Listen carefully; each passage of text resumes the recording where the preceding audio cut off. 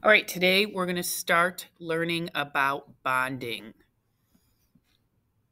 The first thing we're going to do is separate ionic bonds into covalent bonds. So our two types of bonds that we're going to introduce today are ionic and covalent bonds. Remember that ionic bonds are between a metal and a nonmetal. Covalent bonds are between two nonmetals. So first, let's describe what's going on in ionic bonding. In ionic bond, electrons are lost and gained, resulting in the formation of ions in ionic compounds. So remember, our metals are losers, our nonmetals are gainers.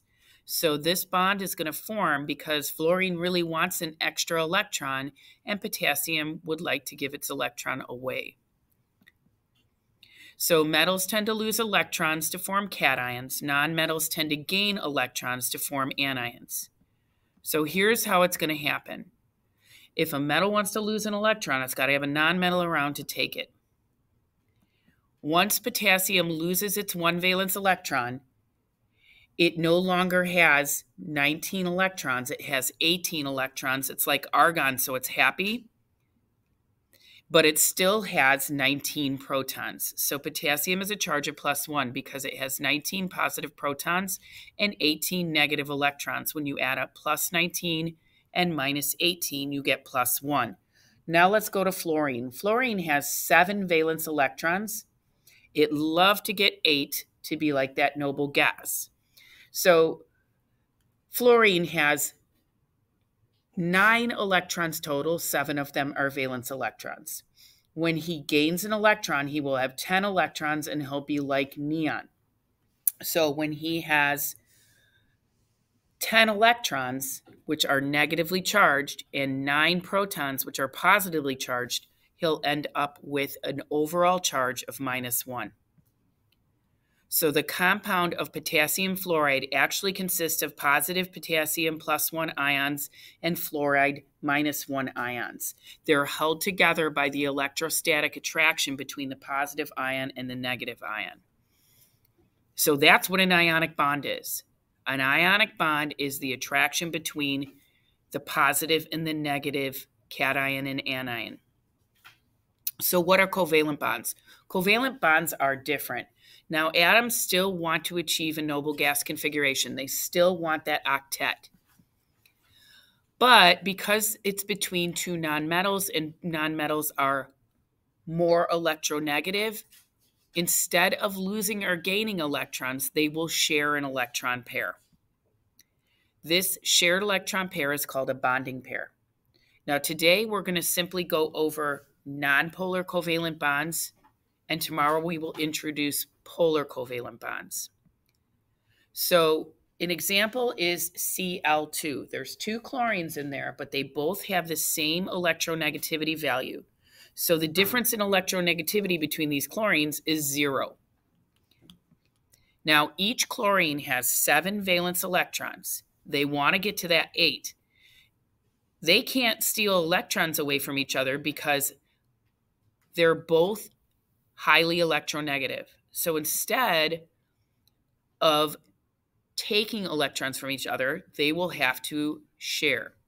So in order to achieve an octet, they will share their lone electron, like such. See how this chlorine has an octet now? This chlorine has an octet now. And in the middle, they have a pair that they are sharing. The octet is achieved by each atom sharing the electron pair in the middle. This is called the bonding pair. So each chlorine has 1 bonding pair and 3 lone pairs. 3 lone pairs are on the outside there. Lone pairs are pairs of electrons that are not shared. This is called a single bond. 1 bond consists of a pair of electrons, so 1 bond consists of 2 electrons.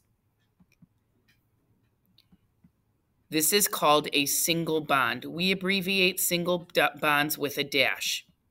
So this is the chlorine molecule. Let's try this again with oxygen. So oxygen is also a diatomic element, meaning that oxygen never comes by itself as O. It always comes as O2. Now, this is the electron dot diagram for oxygen. Remember I told you that we were going to place those p electrons around the atom, one on each side before we double up? And this is the reason I did this, so that you can identify that oxygen has two non-bonded electrons. It has two single electrons that are not in a pair. So two unpaired electrons. Now, they're going to form a bonding pair with both electrons. So they will share two pairs of electrons this time. And this is how this octet is achieved by each atom.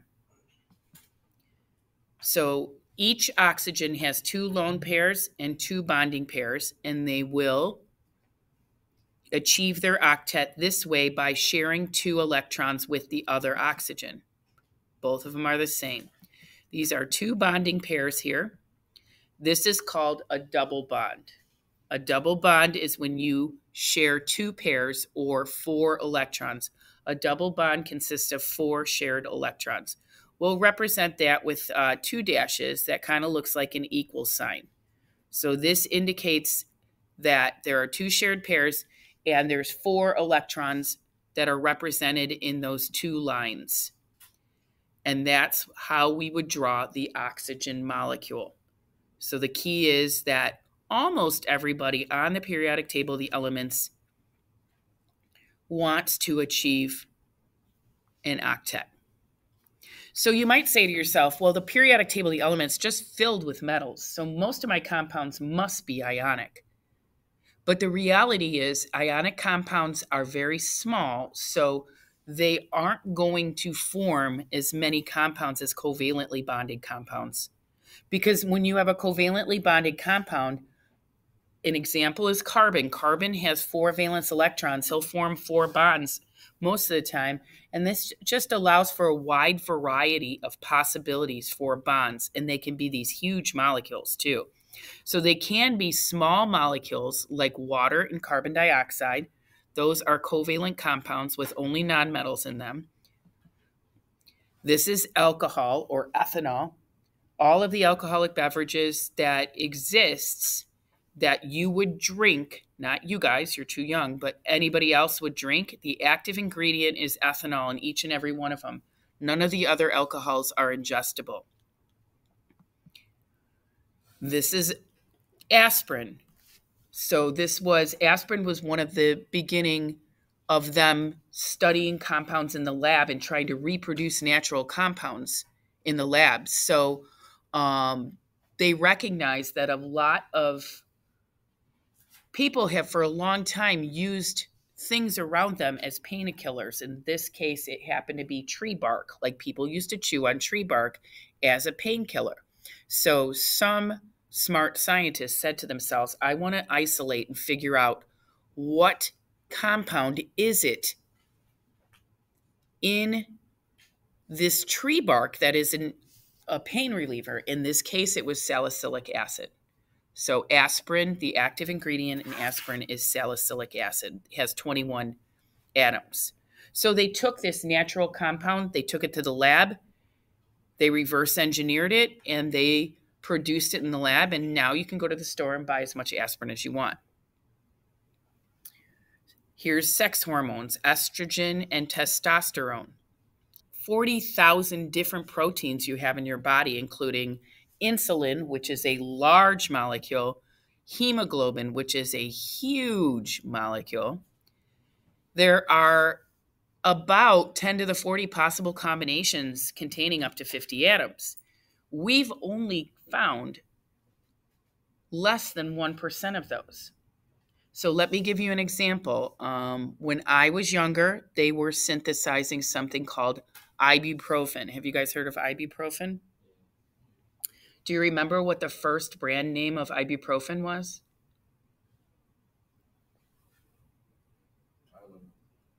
That's acetaminophen, but it's about the same time they were doing Tylenol and acetaminophen too. Acetaminophen actually came earlier, but like Advil was the first ibuprofen. So ibuprofen is the name of the compound and Advil is the brand name. So what happens is then they come up with this compound and they get it approved by the FDA. They have 10 years to make money off of that particular chemical formula. It is a trade secret up until that point. And then after that, anybody can use that compound. Now, Advil still makes ibuprofen and still makes money off of it, but you can go to the store and buy generic ibuprofen. There's also other brand names like Motrin, and that came after that 10 years came up. So just try and stop and think for a second. How much aspirin or acetaminophen or ibuprofen have they sold? All of those are compounds that people synthesized and then went on to make large amount of money with them. So the reality is there's a lot of possibilities. If you wanted to get into scientific research, there's a lot of possibilities for compounds to find. The cure for cancer is out there. The cure for Alzheimer's is out there. And it likely comes in this combination of organic compounds that we were just talking about, which would be covalent compounds.